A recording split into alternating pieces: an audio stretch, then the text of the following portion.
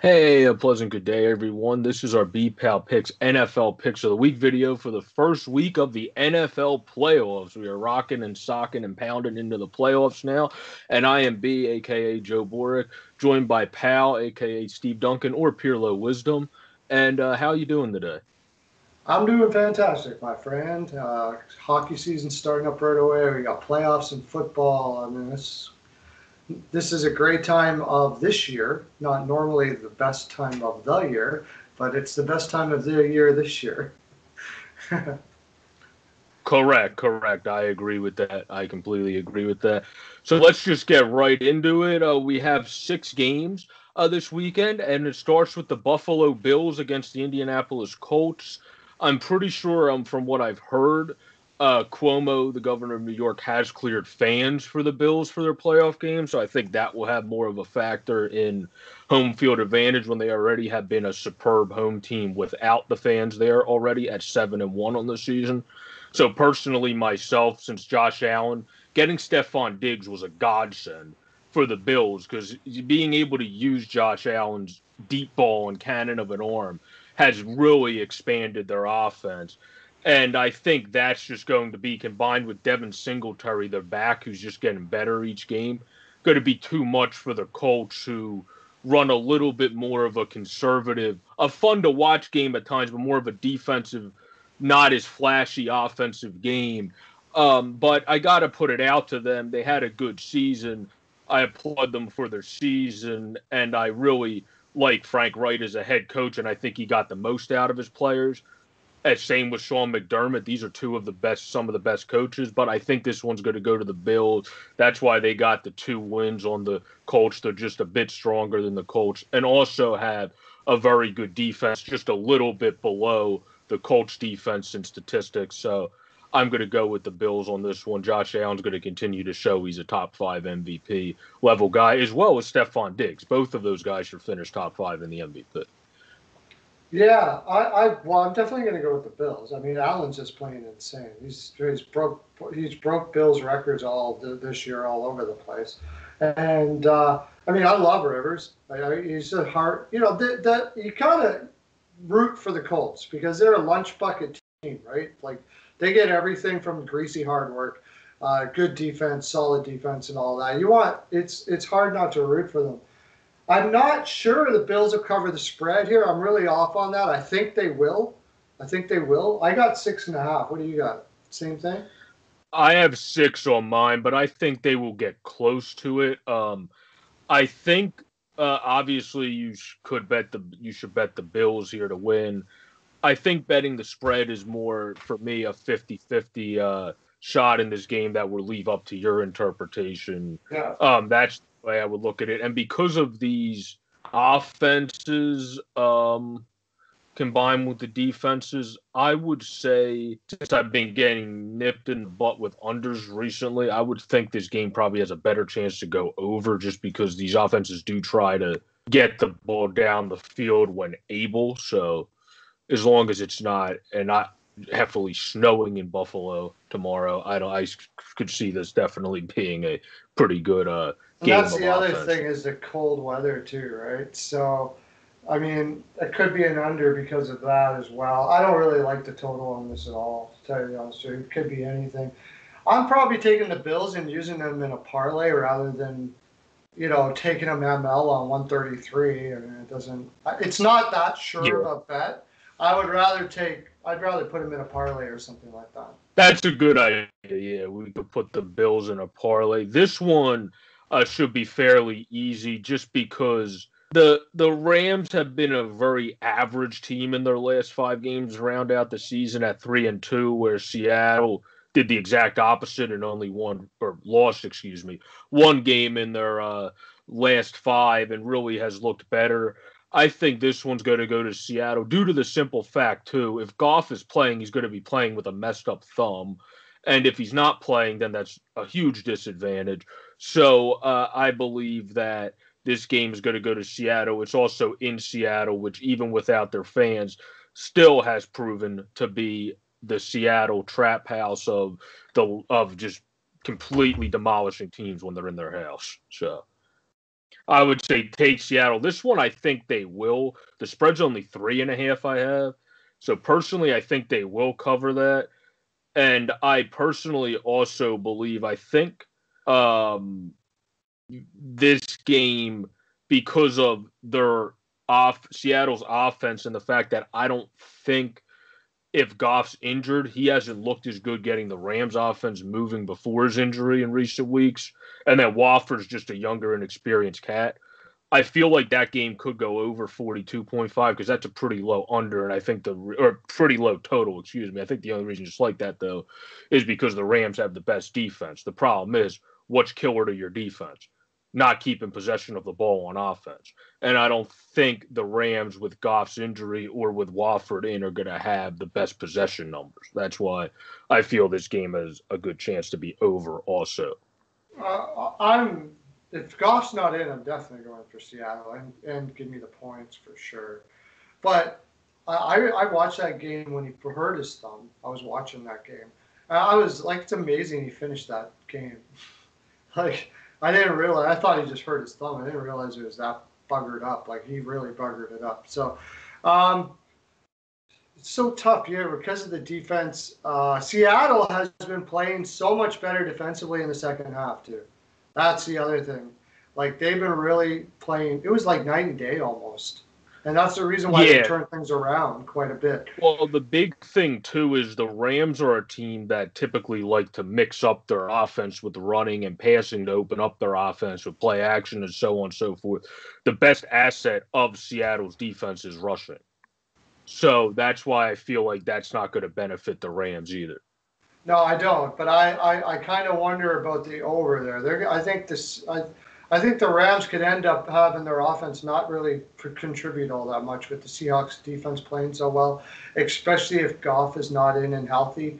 I don't know if they would be able to get all that much, but there may be 10 points, and then Seattle could I could still. see this like being like a third, like let's put it like if the Rams don't get that, like a 30-14 ish Yeah, score, and then that's you what would I'm be kind of thinking. above, then you would be It's above the 42.5. Yeah, I slightly lean the over, but I can't say I'd want to bet it. But I do like the Hawks to cover for sure. Yeah. Now this one is a game we're not going to spend time on because I think we know who's going to win this next game. Yeah. We got the Tampa Bay Buccaneers. I do give a lot of credit, though, I must say, to Juan Rivera with the Washington football team. He battled cancer this year, was able to bring them to at least 7-9 and get them into the playoffs in this downtrodden NFC East division. So he got them through. And also with all the stuff that happened with his quarterbacks, they shouldn't have been the team to go 7-9 with all the quarterback controversy they had this year with Haskins being a goofball. And then you had to have Smith come back from that major legs surgery. He's going to be playing this weekend. It would be a great story if Alex Smith is able to beat Tom Brady. Oh Uh, yeah. Yeah. I just don't necessarily foresee that happening. But more power to Alex Smith for battling through this year.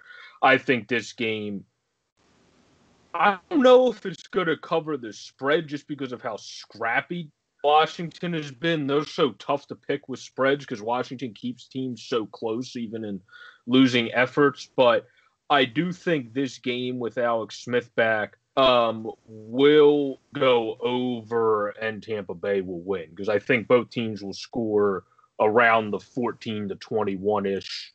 The losing team will score 14 to 21 ish, excuse me, and then the other team will have at least that like 28 to 35 mark there. So I feel like this game will go over and the Bucks will win.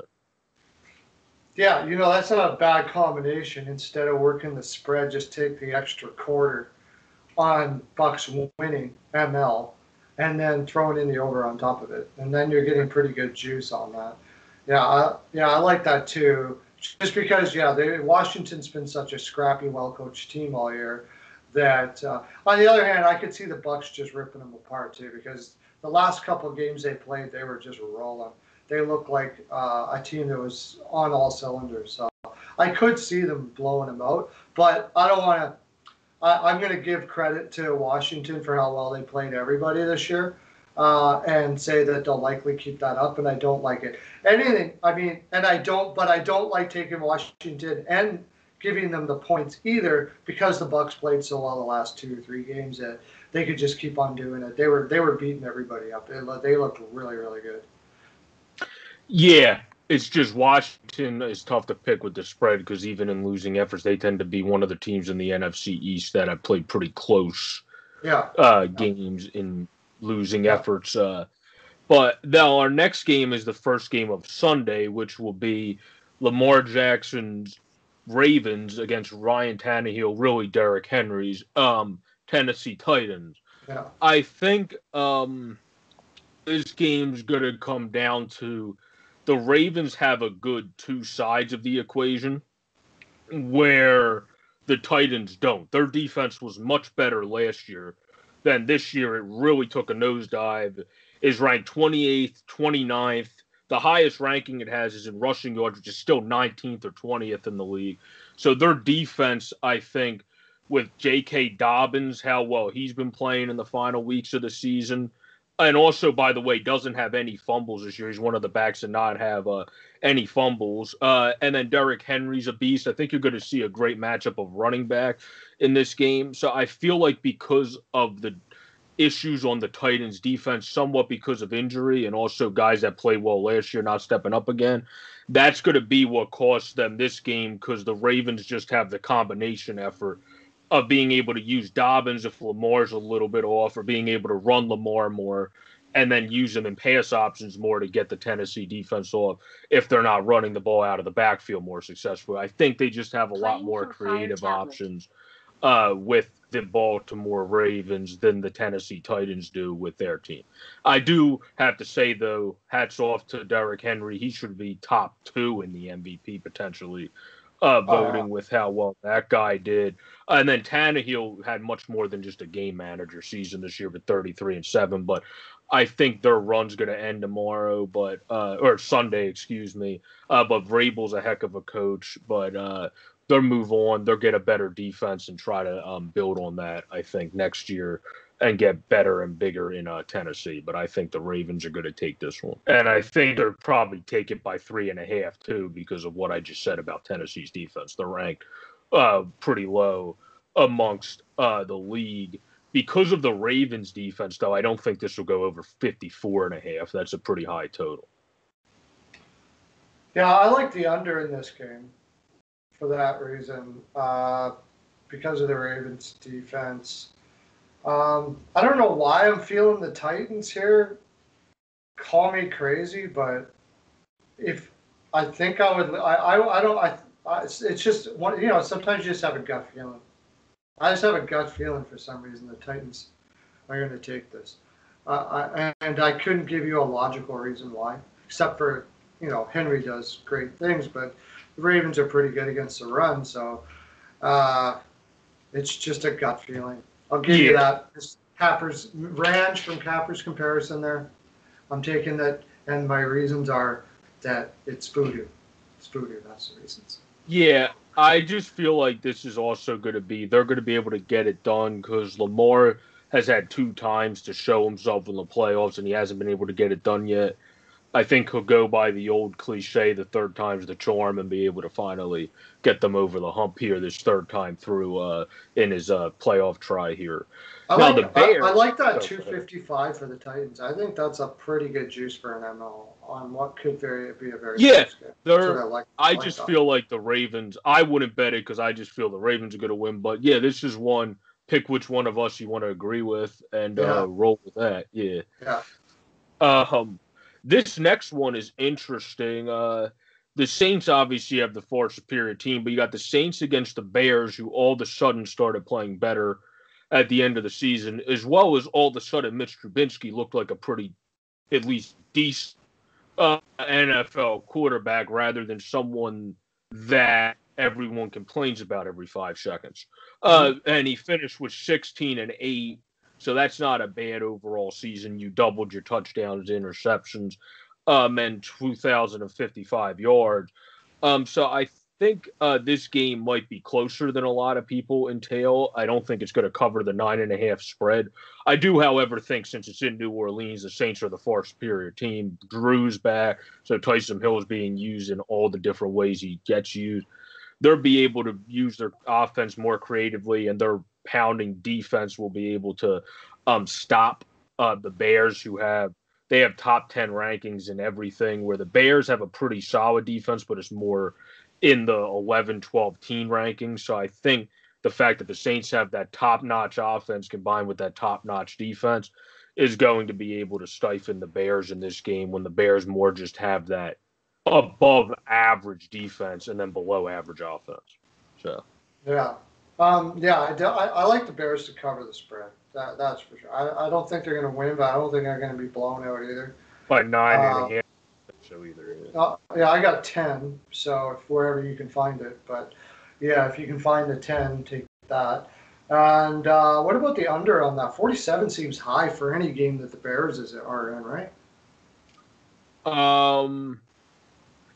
I think it will probably be under, just because I feel like this might be one of the lower scoring games of the Bears. Like to try to really suffocate you at times. That's how they try to really get to you on their defense. Same with the Saints. So I feel like if both teams are able to be successful in that realm, yeah, this will be one of the lower scoring games, which is why I think it'll also be within that 9.5. So yeah, I think this will be under, with the Saints getting most of the points with like the 24 or like 25 points, something like that. Yeah, I think the Saints, because of they don't need to worry so much about the Bears' offense, will take a lot of field goals and just try to rack up points any way they can. Yeah, how I see it, because the Bears' offense just recently started showing a little bit more, but it's still nothing close to the way New Orleans can perform. Now, this game is the last game, or Sunday night game, is filled with a series of unfortunate events. I actually thought this game had a chance, more so than the Titans, to be an upset, but now not so much, because they're not going to have half of their coaching staff, unfortunately, for Cleveland. So it's going to be a huge shakeup of who's in your ear and all that stuff during the game. You're going to have to get used to a couple new personalities really quick. I think that really doesn't benefit the Browns. And for that reason, I'm changing my prediction in this game than what I had in my head. And I think the Steelers are going to win this game, but I still think it could be within that 6-point margin. So I'm not necessarily comfortable saying they will cover the spread, but I also believe this game is going to be one of the more pounding defensive games. And this is a game you might see the Browns playing against the Steelers. Not so great defense, except for in rushing, step up more and kind of be able to focus on the passing a little bit more, because the reason I say that is James Conner's a good back, but he's been banged up. He hasn't been his same old self for a couple years now than he was when he first broke in. You don't have to worry about the run against the Steelers as much as you would have to worry about the run if you were playing someone like Baltimore or someone like, obviously, Tennessee. So I think that's why they can maybe hone in on Roethlisberger more. And when he gets pressured, he doesn't grade that high anymore at this point of his career. So that would be the way you could still beat him. But it's just going to be, they said it this week on a sports talk, I said, Baker Mayfield's really going to have to step up huge without his coach and really kind of take the mantle and be that, show his extra quality. He had a very good season this year and proved he's a first-round pick. It's just like a lot of people said, when you pick, you're just waiting to see where he was picked in the draft. You feel like there's something extra, which you still haven't seen that extra sauce that you see in the Josh Allens of the world and all that yet in Baker. And if he's able to pull out this win after all this that happened to that coaching staff, that would be that extra sauce. But I think because of all that happening, I will slightly give it to the Steelers. But this is still close to a 50-50 game for me. Because I agree with everything you said. I just really love that juice at 325 for the Browns there. 325, that is way high. I just like the value of taking the Browns on this game.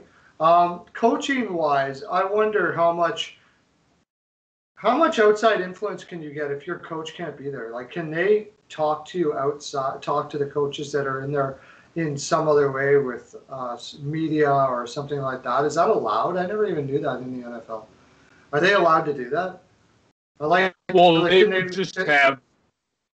They're just gonna have their assistant coaches that someone's gonna step up and be. I haven't really looked into who's gonna be their interim head coach for the week, but somebody, probably one of the coordinators, would become the head coach, and then you have different guys kind of just step up into roles. It's happened this year for other teams around the league when people were out, and it's happened in other leagues as well. They just have to have other coaches kind of substitute in for that time. So I think that's all it'll be. But I just feel because of all that, I lean a little bit to the Steelers. But like I said, it's close. So this is I one you watched could. a lot of Steelers games this year because, of course, I did lives, and they have had trouble against the run sometimes. It's like they're when they've lost, it's usually because they've been leaving huge gaps that we don't even understand why. You know what I mean? Like, they shouldn't. They have the guys to be able to protect the run, but they haven't been. Yeah, And the when rushing they've yards lost. defense. Yeah, the rushing yards defense in the back half of the season did take a dip because it was ranked a lot higher, where everything else is fifth at the lowest, and everything else is third for them. It moved down to 10th, which is still good overall, but it's kind of a mirage because if you look at their 4 losses, you're exactly right. Usually it's because of they started all of a sudden struggling with the rushing D. Yeah, and I But think the Browns are going to use their running game a lot against them. So, yeah, for sure. With Kareem Hunt and Nick Chubb, you're definitely going to try of to pound the course, run there. of But course. I believe we pretty much covered these games for you, these 6 listed games here. This has been our BPOW Picks, NFL Picks of the Week video for Pal, a.k.a. Pure Low Wisdom. Check out all of his stuff at Pure Low Wisdom's YouTube channel, and you can check me out at Sports Fanatic News YouTube channel. I'm Joe Boric, a.k.a. B. Peace out, One and have a sec. great day, everybody. Get over to our Patreon on BPOW. Don't forget that. We need that, man. That's too much fun over there. You got to go to BPOW Picks on our Patreon. Pal Picks Patreon, and the link will be in the description at the bottom here. Please like, comment, and subscribe. Peace out, everybody.